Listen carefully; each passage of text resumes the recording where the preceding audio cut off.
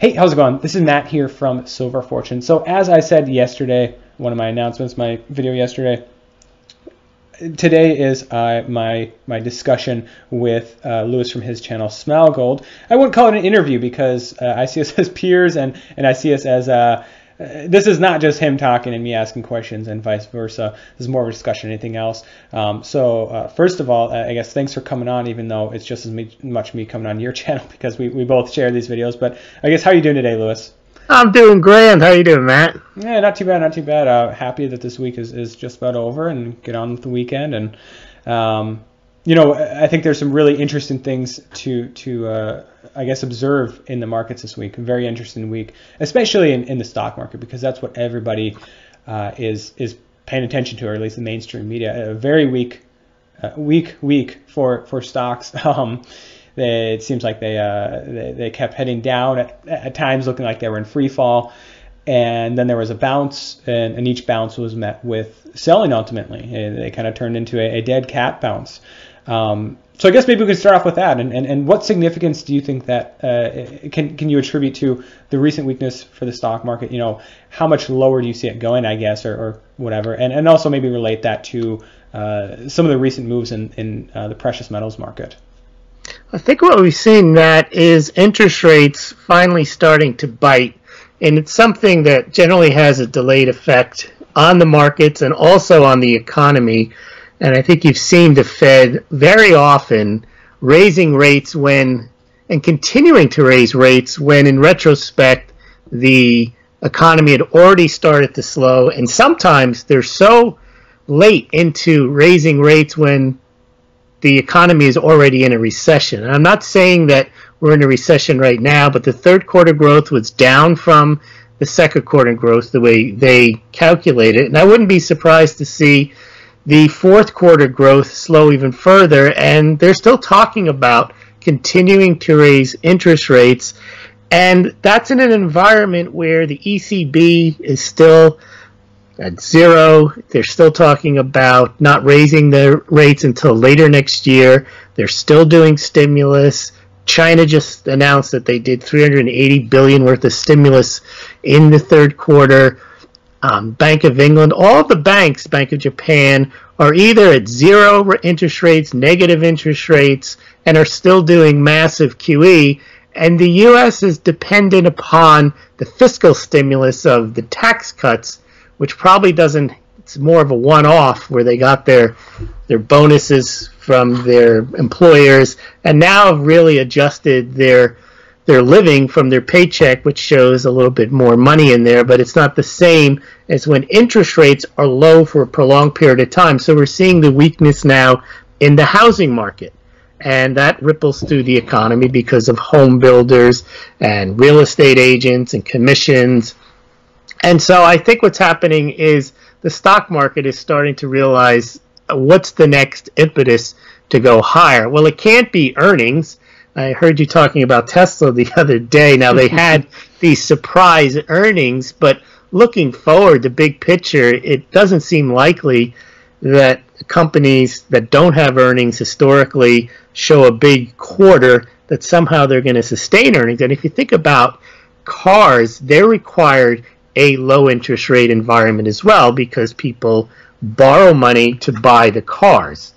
And as rates go higher, then those types of loans can't be made, and then also those loans can't be paid because you start to get defaults. So it could be, you know, we've been in this business now for a few years talking about financial collapse, debt unsustainable, get your gold and silver, and it's been a very long slog because it's just managed to always get a second wind each time we see weakness. We saw it in early 2016. We had stock market fall, or every year we seem to have, it looks like this is it, it's finally going to run out of steam, and then they somehow pull some credit, something credit driven out of a hat.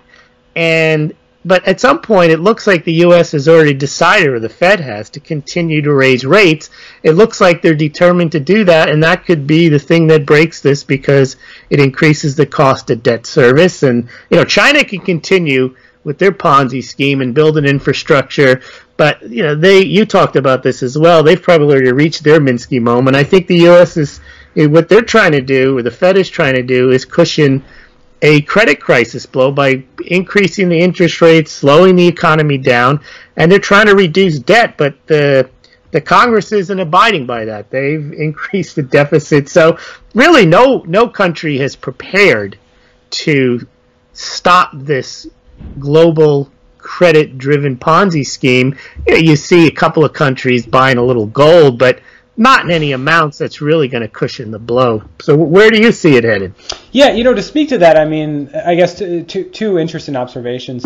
You're right. I mean, we have been talking about this for years, and I think a very important lesson that I think many people will soon learn. I didn't learn all that long ago either, is that debt and credit-driven expansion of the economy can continue for a very long time, but of course, and seem to not matter. That's the funny thing, is it just doesn't seem to matter, all this increase in debt. But one of the number one things that does make it matter, and I think we've learned this time and time again, you can see it time and time again, whether you're looking at the Fed funds rate or the yield on the U.S. 10-year, is that rising rates make that debt matter. All of a sudden it matters. And I think we're seeing cracks forming. I've been talking about Bank OZK, which Zero Hedge. Actually, shortly after I published a video, they actually were talking about how, is that this cycle's Countrywide Financial. It's a relatively small regional bank that recently has sustained some serious losses because of essentially some defaults on some major loans that they've had on their balance sheet for a long time. So rising rates, I mean, that's when you really have to start paying attention to this stuff, because that's when debt actually starts to matter. And the other thing is you're talking about this.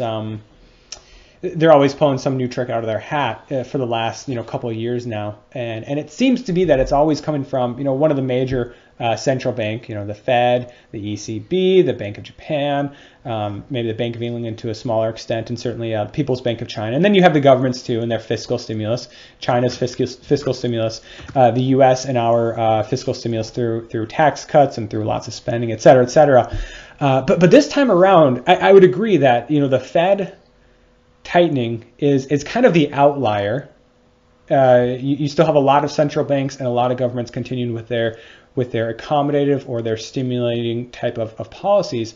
But as a whole, they are somewhat moving in that direction. China in the last year, I would say, has reacted less forcefully, less swiftly to some economic weakness than they have in the past. And again, I think it goes back to them trying to perhaps do what the Fed is doing, and that's reduce some of these bubbles and hopefully hope for a soft landing to their economy. The ECB remains very accommodative, but they are moving towards the end of their QE program actually by the end of the year. Bank of Japan, I don't know if they're ever going to stop quantitative easing, but as a whole, they are moving in that direction. And I think we're getting to a point here where, unless something big changes, we need some new trick to be pulled out of this hat in the next 6 months, 12 months to really reverse this, whether it's a huge stimulus from China, even larger than what they've been recently doing, ECB going back on Mario Draghi going back on his word to stop quantitative easing, or some additional fiscal stimulus, or the Fed, something has to reverse, or at some point we've kind of crossed that line where eventually those things are going to come, but I think it's going to be too little too late, and we're going to have that global economic downturn that we've been talking about for so long. It's just going to be they're not going to stop it in time. Eventually, maybe through QE, through fiscal stimulus, but it's going to be too little, too late, I think, when it's all said and done. So I think that's kind of where we're at right now. I mean, these rising rates, they are weighing on the economy, and I think it's funny, every time the stock markets drop these past couple of weeks, the CNBC and the mainstream media, they're looking for an explanation, and sometimes it's a little bit obvious. Okay, Caterpillar and 3M, they report poor earnings, or today it was Amazon and Google, I think, that reported poor earnings. But as a whole, that's not why stocks have dropped 10%. As a whole, I would look to fears about maybe slowing of China's economy, trade war fears, and of course Fed tightening. I mean, that's kind of some of the big overarching things that we're looking at here, and of course the day-to-day analysts kind of just totally missed out on that. I think what's going to happen is the Fed's going to continue to take the opportunity to raise the interest rates, and then don't be surprised if once they stop raising rates, or they'll start talking about loosening rates again and start talking about that, and that might, put another boost under the economy that the Fed is thinking about. Sure. And remember when they did the taper tantrum where they kept talking about when they were going to end it, even though they went on for months continuing with QE. Right, they started jawboning taper talk. I think they're going to start talking about stopping raising rates, and then for months and months and months, and then they're going to start talking about cutting rates for months and months and months and get the benefit of that. Because when you start talking like that, people get forward-looking and they say, oh, it's safe to buy stocks again. Fed's going to stop raising rates. Oh, Fed's going to actually cut rates. And they don't have to cut them for a year or two. And then I think once the Fed starts cutting rates, that's when the other countries start raising rates. And maybe they think they can pull it off and continue just to keep people interested in the equity and bond markets and away from the gold and silver. That's what seems to be happening, and that's what has happened.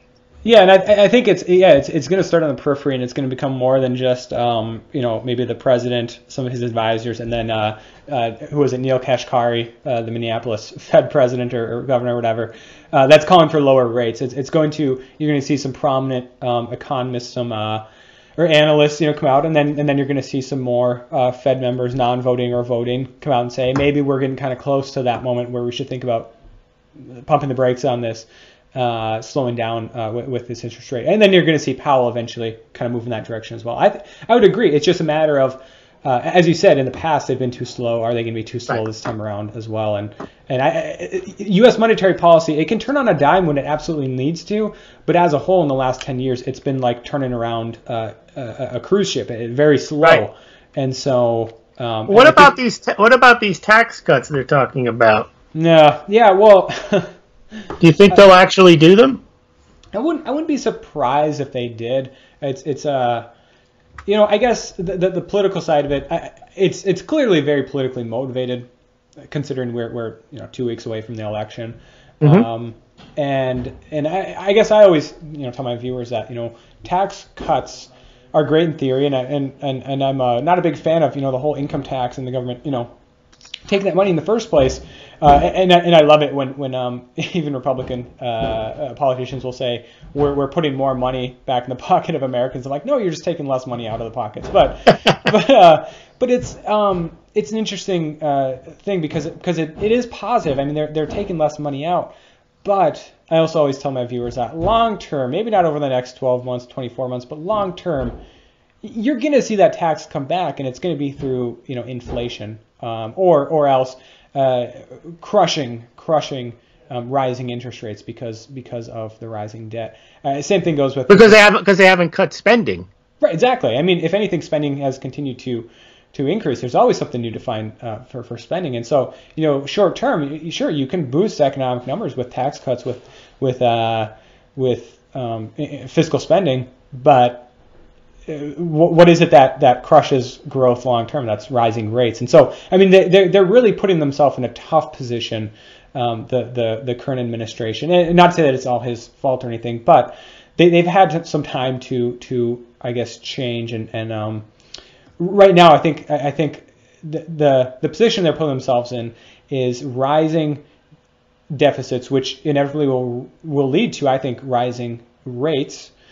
And then you have to choose between rising rates or Fed intervention and monetization of debt or whatever, and then you're dealing with a whole nother monster of inflation. So I mean, it's and this is long term stuff. Again, over the short term, sure, you're going to get more votes. Consumers will have more money in their pockets, whatnot. But long term, rising rates, inflation, we'll all pay for the tax cut one way or another. Unless you have spending cuts that go along with it. No, it is possible. There is one theory, the Laffer curve. It hasn't shown up yet in that when you lower rates, that you could eventually hit a sweet spot where you actually take in more tax revenue because of increased economic production. Now, I've looked at the tax revenues coming in. they're not increasing, they're decreasing as a result of them taking less money out. But they say that if there's an economic boom, this was Laffer during the Reagan years, and they showed it during the Kennedy years, that the economy does better, so people make more money, wages increase, more economic activity, everyone pays, even at a lower rate, they end up paying more taxes. I don't know if that's going to happen. They didn't promise that, and if it doesn't happen and the spending increases, I mean, they're showing no signs of cutting any of the entitlements or any of the military spending. You know, all the big ticket items, they're not talking about cutting them at all. So as you say, I agree with that in theory that there is some element to truth of that you might see increased tax revenue, certainly better increased economic growth, but I don't see it this time around. The deficits continue to rise. And along with those deficits, so do rates, and so does the cost of the interest expense for the federal government. There is another theory that the increased tariffs, if they do not result in freer trade and lower tariffs, that the United States could make up some of the deficit in the billions that it will collect. This is what Trump was trying to say, in tariffs. Now, the government used to be funded when it was much smaller, before there was an income tax, pretty much solely the federal government on tariffs. Today, obviously, you could never fund it just on tariffs. But you probably have a hard time just funding like, you know, the I don't know, Department of Homeland Security alone. Exactly. I don't know what the numbers are, but it's nowhere close. I guess you could see some, I guess, but again, you know, I see tariffs as, and I think you would agree. I get what you're saying, because we've talked about this in the past about how hopefully the long-term outcome of this trade war and of these tariffs is freer trade and decreased tariffs. Right. But short-term, I think we'd agree that tariffs are a negative for economic growth. And I think clearly, and the longer they go on, the more negative they are, and no one wins. Their only work is if as you say, the two countries realize, hey, we can't go on with these high tariffs on each other now that we've retaliated. Let's get to the table and lower them both for us or eliminate them. That would be a good result. But they're saying now, Kudlow and Trump, they're not ready to talk China. So that just means that the American soybean farmers don't get to export as many soybeans. We don't get to bring in Chinese goods at the lower price because there's a tariff on them. And in the short term, that's not good. And the longer that goes on, that becomes midterm not good. I see the timeline for this. I think Trump, if that's his intention to negotiate lower tariffs or freer trade long term, I think the timeline's running out. I think the reaction to this trade war coincided with quite a bit of economic weakness in China for most of 2018, and they've really been feeling the heat. And I think a lot of analysts are correct in saying that right now Trump has the upper hand in this trade war because the U.S., certainly in the markets as well as the economy, we haven't seen the same impact in terms of data, in terms of where their markets are heading yet. But I think that's coming. It's only a matter of time, and I think the time is running out in terms of how much longer he has to really make a move, but before his position is weakened as well. I guess that's where I see it right now. No, I'd agree. China's, was already slowing down. China was caught off guard by this. They had talked about trying to deleverage and trying to move to a services economy, and they know that the best way to boost their economy is not by deleveraging, and it's not by moving the services. It's by pumping the real estate market and pumping the building sector, and that's basically what they had to revert to because they had counted in their models, it's all government controlled, that they would have all this export revenue coming in to a lot of the state-owned enterprises. And now that that's gone, they had to lower taxes, they had to increase subsidies, but that didn't help. That only helped those firms, but it didn't help grow the economy. It kept those where they feel comfortable with, so they had to go and do stimulus, and they had to do more infrastructure, and they have to see what they can do, and they have to loan more money. And basically the deleveraging that they thought they started 7-8 months ago, it's long since gone, and now they're on a big upswing again on credit creation, which overall isn't going to be good. And it's the same with the dollar rising. All these countries, including China, a lot of their debt's denominated in dollars, And as dollars get more expensive, that makes it even more expensive for them to pay. Yeah, so happened in Turkey. Yeah, I mean, you're talking about. I think it's so interesting, China's housing market. People talk about China's stock market being, I think, officially in a bear market, or a lot of their indices this year. Not understanding that stocks don't play as large a role in their society and their economy as the housing market, or not even housing, but real estate market in China. And I think that's an important thing to kind of remind our viewers, is that the Chinese real estate market has been crucial, not just their economy, but just that market has been crucial to any growth, I think, global economic growth that we've seen since the recession. And when that bubble pops, I mean, I think that maybe you disagree, but that has potential of being a much larger bubble popping event than the U.S. housing bubble popping back in 2007, just because of its size and its importance to economic growth.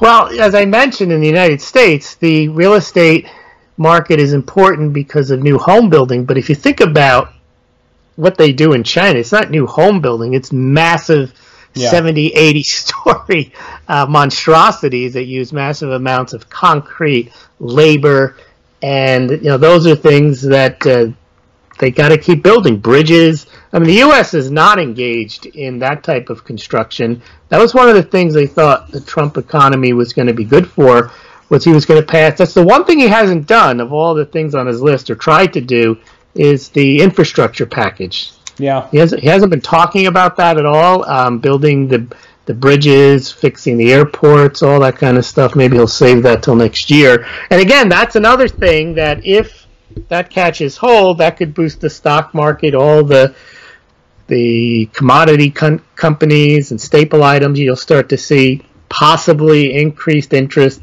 in the stock market because there's going to be government spending. And that's generally, they find ways to boost the economy. And the difference between, like, what you and I might do, you got a credit card, it's got $10,000 of credit on it. You can spend and spend and spend, and then you hit your credit limit, and maybe you can get them to give you another $1,000. But the problem with these people are they have unlimited credit. They're the ones who control the issuance of credit. That's what a central bank does, the money and credit. So they just keep expanding it. And because they're all expanding it, none of them seem to care that they're all... It was interesting. When the Fed first did QE, there was a huge uproar. Like, what the hell are you doing? You can't do this. Well, now the ECB's been doing it bigger than the U.S. China has forgotten that they were upset about it. They do more credit creation than anyone.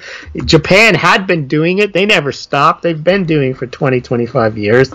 That's the danger, because they all consider each other's debt instruments as assets. They hold U.S. treasuries. Yeah. They hold all these fiat currencies as assets on their balance sheets when they're nothing more than promises to pay in amounts that they can't pay. But, we've been through this. If the U.S. was unsustainable at, $9 trillion, why not 20? Well, it is 20 now. I mean, why not 30? It's the same with China. Why not continue? Everybody says at some point, but no one knows what that point is. And that's why, moving it back to gold and silver, there really has been a divergence, at least when the money creation was moving up. From 2008 to 2011, 12, 13, you saw the precious metals prices moving in tandem. That's split. The credit's gone bonkers since 2013, worldwide, not just the U.S., and the gold and silver prices haven't reacted. And that's the only way I can explain that, is that capital went into chasing equities, bonds, and some of the printed money went towards shorting the gold and silver prices. Sure, absolutely. I mean, it's in a perfect universe, and in a universe that is markets that are built on fundamentals and fundamentals that I guess follow an accurate representation of what happens when credit increases at the pace that it has been increasing. Precious metals would be it'd be a natural buy-in. I mean, they're the hedge against things like what happens if debt is too high and it needs to be monetized, or the alternative is what if debt happens too high and we run into a default situation, which I think at the government level is unlikely. They're the hedge for that, and yet along the way you've seen silver and gold drop. And stocks go up. You know that line. Excuse me. You know that line that you can watch from 2008 to 2011 of the precious metals prices going up. Mm-hmm. That should have continued along with the credit creation through QE3 and through the rest of the global. Instead, the equity markets took that tact. Right. You know, and that's almost to.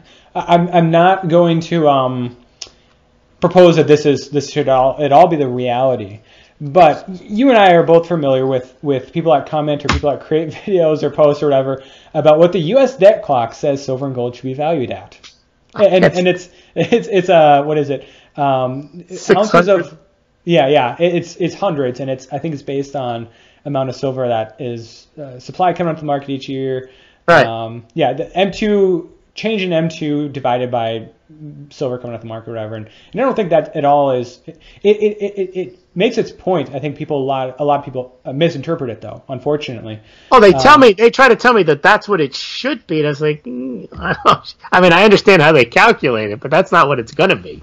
No, and but it, you know, if they'd done a better job of explaining it, it makes a very valid point. It kind of similar to the point that you're making right here that you know, that type of credit creation should be followed by an increase in precious metals, and yet it hasn't. You know, I did want to, for our viewers' sake as well, I did want to bring up kind of the recent action in precious metals, because in the last 2 weeks we've seen, I'd say, a couple trends at least that I want to pick up on. First of all, we've seen a lot of weakness in equities worldwide, as well as in here in the United States. A lot of indices are now in or near correction mode in the United States. You've also seen silver and gold go up to sideways. You know, silver is still under 15, but gold has seen a little bit more strength, but up to sideways, okay, along that time.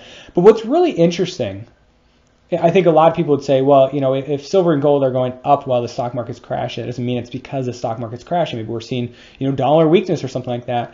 But along that same time period, we've also seen a fair amount of dollar strength. Not a ton, but we have seen some dollar strength. And also bringing the Chinese yuan into the conversation, we've seen yuan weakness. We've seen that whole correlation between gold and yuan break, and the yuan has weakened and gold has gone up. So maybe you can speak a bit to that. Do you think that this is something that those correlations, or at least with the dollar and gold and silver, are eventually going to catch up again? Or is this investors maybe finally a bit of a safe haven bid, at least into the paper markets, and investors maybe catching up on what's happening in the markets, what's happening with the Fed tightening? That's a good question, and every night on my Smaulgld live stream, I've been cognizant to show the Dow-Gold ratio, because I do think that while some people say the dollar is the anti-gold, I also think the stock market is the anti-gold, and that what we saw in the last couple of years as the stock market rose, I think that takes money away from gold, so the Dow-Gold ratio rose. So back in 2016, when gold was doing really well and the stock market looked like it was at the end of its bull market before Trump got elected, the Dow-Gold ratio was down to 13-1. Now, when gold really takes off, it can go almost as low as 1-1. But what happened from 2017, since Trump got elected, until pretty much the last couple of months, was the stock market took off, and then the Dow-Gold ratio got up to 22-1. And I think when equities are doing well, there's an opportunity cost for people. A lot of gold investors aren't people who buy from the U.S. Mint or from SD Bullion. You know, they buy ETFs and they just track the price. So if equities are doing better than the price of gold or silver, they'll chase the equities. And I think a lot of people are probably traders are shifting money as they see these gyrations in the stock market, and gyrations generally going lower, that they are moving their monies into the precious metals. And you're seeing that strength since the end of September, all month, all October. they've been more than sideways, because we've gone from under $14 to $14.65. We've gone from, $11.70 in gold to $12.30. So they have been grinding higher. And there's been, and I tracked this, and I thought it was happening again today, and that's why I was a little surprised that as the stock markets pretty much did another nosedive today, gold and silver came out of the chute like, okay, we're going to go higher, and they got batted back down. And they didn't really take off as much as I thought they might have. But again, they did close higher, and I think there is a bit of a nervousness that equities have not much further to go, and that there is money moving to gold and silver. Now, I have another theory, Matt, which I haven't shared with you. I actually think this is all in preparation to establishing a crypto bubble, because I think that's where there's far more opportunity for Wall Street than just gold and silver, because cryptos can be priced at whatever the heck they want them to be. And we've already seen they managed, before Wall Street was even involved, last year at this time, they drove Bitcoin up to $20,000 without any real institutional investment. And we're seeing this Microsoft, New York Stock Exchange backed project. You're seeing Fidelity getting into crypto trading, TG Ameritrade. They're talking about gold, Bitcoin ETFs. I think that's where Wall Street is looking for their way to continue this overvalued stock and equity price rally, because I don't think they can justify pushing the FANGs any higher, or Tesla much higher, equities much higher, but they clearly can come out with all these pie-in-the-sky crypto products, registered ICOs, and who knows what they're worth. They don't even have to have earnings. They could just say, hey, everybody's buying them. So that's where I think the next move really is going to be, because rationally and logically, I don't think you could take the stock markets much higher, and I think we'll see some spillover into gold and silver for safety. But I think they love the speculation, and I think they're going to push a crypto bubble in the next year to 5 years just to keep the money flowing on Wall Street. Yeah, they get storage fees, they get trading fees, ICO fees, and then they have analyst fees, people pretending they understand these things. A lot of money in that. Yeah, I guess a couple thoughts on that is you're right. I mean, valuations for cryptos don't really matter. Stocks valuations should matter. They definitely don't seem like they have been. Although you saw some FANG stocks really get hammered down today. For silver and gold, valuations matter because you have things like cost to mine and what industrial users want to pay for the metals and whatnot. I mean, you have a finite amount of them, and you have a certain amount of demand. Yes. Whereas cryptos, we saw that at the end of 2017, the crypto mania, and I mean, that's an interesting theory. I mean, I haven't paid a ton of attention to cryptos, as of late, but that does, it kind of reminds me of when you're talking about chasing that bubbles, chasing volatility or whatever. I've been saying that they need and want a crypto bubble, because if you think what's gone on since 1987, they've never allowed asset valuations to drop. There's always a bubble on the horizon. People like Krugman, Yellen, Bernanke always say, Greenspan, we're going to need a bubble. Well, what bubble is there? They can't reflate the housing bubble. They can't reflate the dot-com bubble. They can't reflate the social media bubble. So what's next? The only thing I can see that they can reflate or inflate would be this crypto stuff. And I'm just seeing too many of these big Wall Street firms either being very transparent about getting into it, or like Goldman Sachs investing in companies like Circle, which invest in companies along with Coinbase, and I'm just seeing that they're placing their bets quietly. And the other thing I'm seeing is the media is paying little attention to it. They're not bashing cryptos. They're not promoting cryptos. And I think that's all a setup for next year, when they see the stock market running out of steam, and they still want their trading fees, their storage fees, their investment banking fees, their startup fees, and their home runs coming out of IPOs. Well, they're going to have to get them out of ICOs, I think. I just can't see how they can continue to push companies with no earnings and expect, central banks buy them. But at some point, like you say, there is a limit even to fantasy. But the thing about cryptos, they're all fantasy. I mean, what's a Bitcoin worth?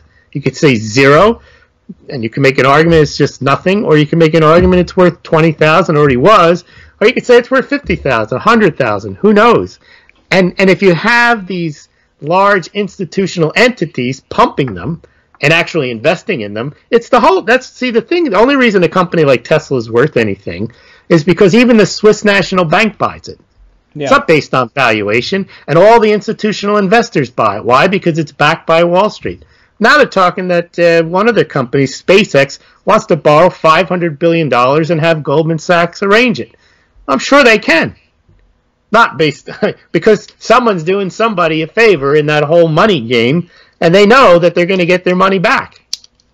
That's what's unbelievable about these stock valuations is I'm old enough to remember you couldn't go public unless you had 3 or 4 years of profits. Now there's companies been public for 10 to 15 years and have never had a profit. Right. I mean, you look at a company like Tesla, which I could rant about for quite some time, or Snapchat. The companies that are somehow profits don't play into their business plan. It's always a very far off notion. Not unlike with cryptocurrencies, widespread adoption of a given crypto is always a far away notion. It's something that'll happen eventually, something that'll happen naturally, apparently, and maybe that's the case, but. I mean, who says it's going to be one versus another, and B, that timeline can take a very long time. But we for a while, and maybe this is still the case, in China we saw these types of rolling bubbles. I mean, you see in the United States in a very pronounced way, whether it's the tech bubble in 2000, the housing bubble in the mid 2000s. And whatever you want to call it, the everything bubble right now. You had similar bubbles in speculative bubbles in China there for a while, where you'd have just kind of ridiculous different commodities or things like, I think it was apples, not the company, but like apples a couple years ago became a huge speculative play in China for probably a period of weeks before it ultimately popped. And I wonder if you're right. I mean, if it's going to be cryptos, if it's their time. I think it has to be. I don't see how they avoid because they can't have a collapse. They have to have reflating of assets because they don't run the economy based on production anymore or profits. They run it on asset values. And the problem with a housing bubble is you really can't make like the type of houses that we live into $8 million houses. Everyone on your block lives on a $12 million because there's not the income to support them. So then you go to stocks and you say, well, yeah, Tesla could be 400, maybe 500, maybe 600, but there is a limit. I mean, maybe there isn't. But with cryptocurrencies, those limits aren't anywhere within anyone's rationality because once cryptocurrencies, if Bitcoins is 20,000, well, why can't it be 30,000? I mean, why couldn't it be 50,000? And if that's the case, the amount of money that they can pour into that and make their trillions, they could do it pretty easily, and then they could just keep pumping out ICOs. Yeah. No, I mean, you're absolutely right. And of course, I think my take on that bubble is not the best thing. That's not the best thing for the economy. I'm not wishing for that. I'm just saying I can see them doing it. Well, you're absolutely right. I mean, that's not real creation of wealth. That's artificial valuations based on hope, based on speculation, and that's not. Even if you do think of investors, say what you will about the stock market or housing market bubble, at least investors, average investors, 401k holders, it's homeowners, etc., are exposed to that type of growth, and maybe you get well, the stock market's up 10% this year. Maybe they're going to. Well, that's what they want to do. They want to put this stuff into 401ks, into ETFs. That's my point. Yeah. Well, and if that's the case, then it could have a very similar effect, and it wouldn't be relegated to Wall Street or to traders that are, I guess. It'll start there so that they make the most money because they'll get in at the lowest levels, and then they'll sell this to the whole world. Into 401ks, ETFs. That's what they're pushing for. Trading platforms. First, it's an institutional trading platform for Fidelity. Then they're going to have you trading cryptocurrencies, just like people. The Charles Schwab guy joined the Coinbase board. There's all these moves going on in the background. They're not really reporting on it, and I think they're just getting ready to move a large bubble back over to cryptocurrency. I think people think the crypto bubble is over. It's finished. And I think Wall Street says, hey, we didn't participate in that. we want to get our own bubble going. That's my theory. Yeah, no, and I guess what else is there? Kind of what you were saying. What else is there where they can pour? There can be smaller bubbles in terms of valuations or market cap in marijuana stocks, sure. Sure, but how sure. many dope stocks can you do? Sure, or individual commodities, right. Oil, precious metals or whatever. But that's still pales in comparison to something like the size of the stock market bubble. And I think cryptos, you're right, that the potential for market cap there is, well, I have it in front of me right now. I mean, the current market cap for Bitcoin is, 112 billion.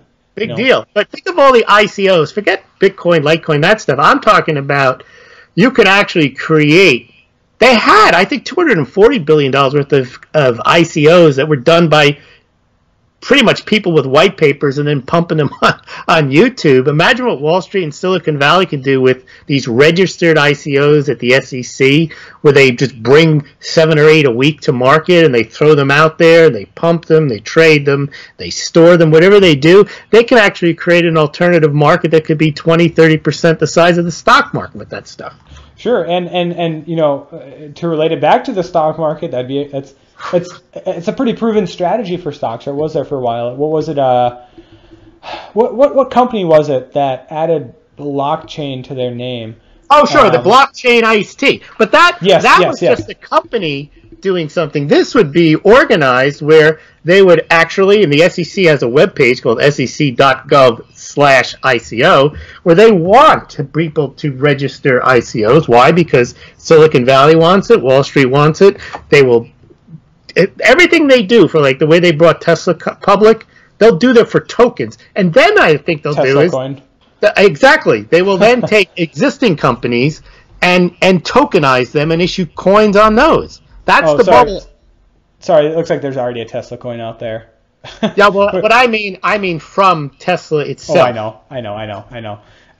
Yeah, no, you're right, and I have noticed that trend lately where despite the mainstream media, not talking about cryptos much for the majority of 2018. Very little interest in it. You have seen some large firms move forward with these projects, right? And maybe it is more than just what some pessimistic people will say, maybe like myself, and say like this is their plan for a not a one world currency, but a more of a digitalized currency or something like whatever. Well, it is. We've been moving in that direction even before cryptocurrencies were even invented. I mean, fiat currencies are digitized. There's very little cash involved. This is just, I think it's less an idea everything is tracked and traced as it is. If you put ICOs into trading platforms, when you buy stocks, anything you buy, it's all tracked and traced anyway. You'll just track and trace your crypto trading on Fidelity, on Schwab, and JP Morgan, whatever it is. And I think people are already used to being tracked and traced, unfortunately. And if they can make profit trading Tesla the way or crypto ICO the way they can make profit trading Netflix or Tesla, that's where they're trying to usher people into. I don't even think it's nefarious. I think it's just they want to make big gains and they want to manufacture them. They don't want to wait. They don't want to see Tesla should not be worth anything by 20, 30 years ago standards. It doesn't make any money. It's not investment advice to say go out and short Tesla, but objectively, if a company doesn't make money, it has no value. And that's what cryptocurrencies can be, but on a bigger scale, because you can't even prove what the value is supposed to be. Yeah. There's no earnings. Bitcoin doesn't have earnings. It's like gold has no earnings. Yeah. But gold, you can figure out, there's a certain amount. Well, that's what they want to do with Bitcoin. There's only 21 million of them. I was like, well, what good are they? Well, everyone has one, so you have to have one too. Well, and there's no such thing as a gold cash or a gold dark, or Bitcoin can be created easily. ICOs can be created, by the hundreds. Absolutely. As long as you have people promoting them, they can make them worth something, even though they might be underlying utterly worthless. Yeah, and when you have thin volume on some of these coins. people think, like Bitcoin. Let's say Bitcoin jumped from 100 something trillion or billion to $1 trillion valuation in a month. That doesn't mean that $900 billion worth of money moved into Bitcoin. It just means that people are willing to pay a higher price for the Correct. Bitcoin, and that artificial value can be created overnight. Of course, it can go away just as quickly. That's where I think things are headed. Yeah. Well, it's something I'll have to pay attention to as well. I mean, on one hand, my take on that bubble is probably going to be similar to the one before, even if it might be more pronounced, more widespread. It's fake. But we've moved into this world of fakeness. But I think if that happened, though, I think you would see the precious metals go too. Yeah. And the other side of me is, hey, I mean, if we could participate in that, I have no moral objection to making money after cryptocurrencies, if it means I can pay bills with those profits or put in precious metals. But the problem is for you and me understanding which ones would be the ones at Wall Street. Is it going to be the same thing? You don't know when to get in. The people that get in first are the ones that win big. Yeah. Just by last time around, you could have taken at some point you could have taken the 100 top coins for the most part, and bought an equal amount of each of them. And that's true. Just set a sell order at a Two specific times. level. Right. 2 times, 5 times, whatever, depending on the market cap, the liquidity and whatnot. And at some point, it was rolling bubble after rolling bubble in the individual crypto market. And that, I think, I don't know how many people deployed that strategy, but it would have worked well for them.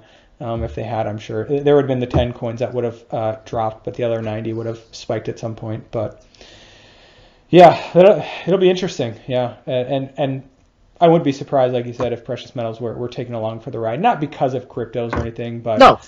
But I think cryptos. I think gold and silver go up also on a wealth effect. When people have money, like Chinese and Indians aren't buying. They're not stacking silver. They're buying objects of art. They're buying silverware. They're buying necklaces. Maybe they think of it preserving wealth, but they buy it because they can, because they got money now. Yeah. Well, yeah, it'll be interesting. Interesting times we live in, and definitely an interesting week on Wall Street, precious metals. So it'll, I guess I look forward to speaking to you again about this, a month from now or whenever, because I think we're certainly going to know a lot more about where this is heading, and is this the have we seen the top? Have we seen the bubble slowly popping now, or is this just another temporary dip? But I got to get going. Again, thank you for coming on, and I hope my viewers enjoyed our chat today. All right, Matt. Well, thank you very much, and we'll be checking out your site, and you can check out Smaulgld as well. All right, sounds good. Have a great day, Lewis. You too, Matt. Take care.